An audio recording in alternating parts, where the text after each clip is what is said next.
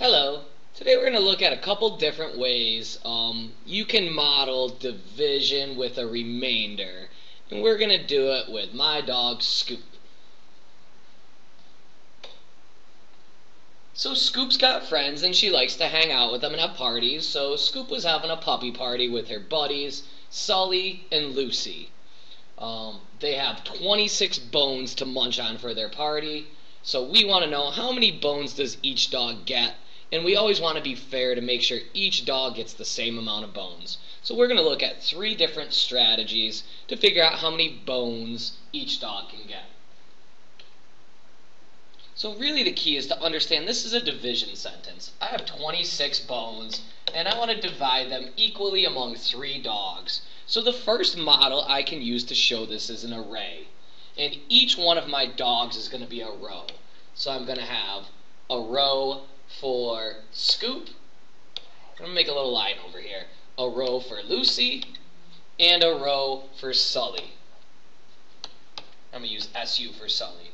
And then I'm going to keep dishing out my bones. So I've given up 3 bones so far. 4, 5, 6, 7, 8, 9, 10, 11, 12, 13, 14, 15, 16, 17, 18, 19, 20, 21, 22, 23, 24, 25, 26. Oh, wait a minute. I don't have that 27th bone to be able to give Sully. So this is what a remainder is. What we've done is made an array to show how many bones each dog can get. So when I go back through and count, 1, 2, 3, 4, 5, 6, 7, 8. It looks like each dog gets 8 bones. But since there's a remainder, there's some extra bones left over. And we call that, we're going to use the letter R to represent remainder. Let's say R2. So each dog gets 8 bones and there's 2 left. The math fact we really ended up using was that 26 can be split into 24 and to 2. And what we really did is the distributive property. We divided 24 by 3, which gives you those 8 bones, but then 2 cannot be evenly divided into 3. That creates a fraction. Let's look at another way we can do this problem. Okay. I could do a more sophisticated array on an area model, but I'm going to use that same idea that each one of my dogs represents a row. So this one will be Scoop, this row of boxes will be Lucy, and this row of boxes will be Sully. And I'm just going to count over, and I'm going to use skip counting as my tool here. 3, 6, 9, 12, 15, 18, 21, 24, 27. Okay, 27 makes me want to go over, but I know 27 is going to be too much. So actually I'm going to stop right here at 24, and I'm going to finish my area model by closing off my rectangle. So what I've done is represented that 3 dogs each get 8 bones. But that only makes 24 squares, and we had 26 bones. So I'm going to represent those 26 bones, those extra 2, by drawing 2 extra boxes. And that's really what a remainder is. It's what's left over. So each dog gets 8 bones,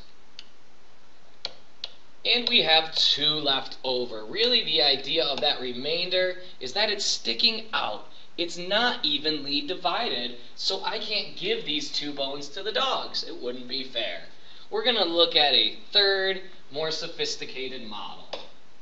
And that's on a place value chart. So what I'm going to do is I'm going to model the number 26. 26 means that I have 2 10s and 6 1s. And I always draw my 1s like a 10 frame. So I draw a group of 5 and then 1 more. And I'm going to make a squiggly line because I want to separate that because that's my bench almost. I'm going to be calling those numbers in to evenly divide them. And what I need to decide next is how many ways do I need to evenly divide them? So I need 3 even spaces. So I'm going to make a space here, and that's really for Scoop's bones.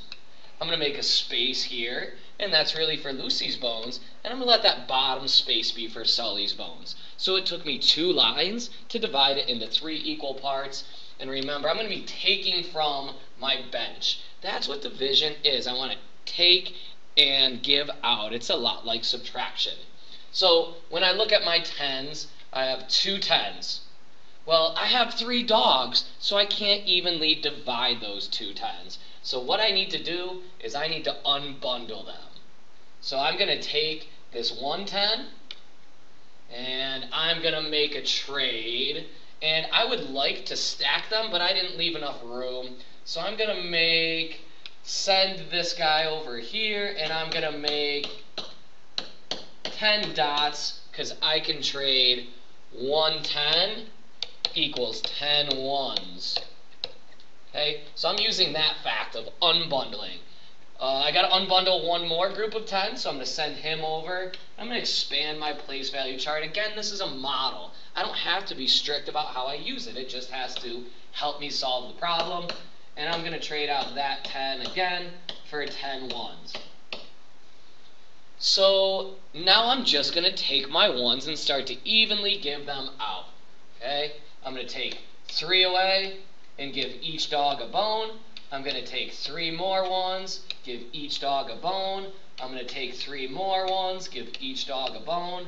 I'm going to take 3 more ones, and you kind of get the idea that I'm just evenly giving out whatever my bones are that I have on my bench, as I called it. So I've got 1 more left out of that group of 10. Now I'm going to get into the next group of 10, take 2 more. Again, being organized is really helping me, and I'm counting in groups. 3 more. And again, I'm at this situation here where now I no longer have 3 more left. I only have 2. So how many bones could I give each dog? It looks like each dog gets 8 bones, and I've got a remainder of 2. Again, I could double check my answer. 8 plus 8 is 16, plus 8 is 24, plus 2 is 26. So all our mathematical relationships are still in play. So again, our dogs each got 8 bones, again communicating my answer, with 2 left over, remainder 2. Now, basically what we just did is going to be totally reflected in the division algorithm.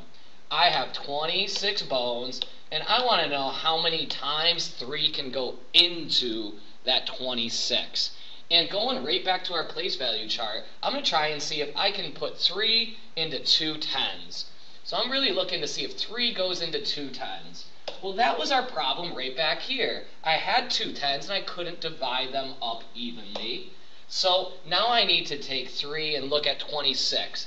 So in my little thought bubble, I'm trying to think, what are my factors of 3? I know 3 times 8 is 24, and I know 3 times 9 is 27. So I think my fact that I'm going to use is 3 times 8 is 24. So those 2 factors make my product. So multiplication and division are always linked. 3 times 8 is 24. And now I want to see how many ones I have left. 2 10s minus 2 10s is 0 10s. 6 ones minus 4 ones is 2 ones. And again, I think, can my 3 now go into my 2 ones? Well, no. This is our remainder that's sticking out in all these problems. So when I write my answer, it's 8, remainder 2. Many different ways to solve the same problem. Figure out 1 or 2 of them, get good at them, and use the division algorithm to speed up the process. Have a great day, 4th graders.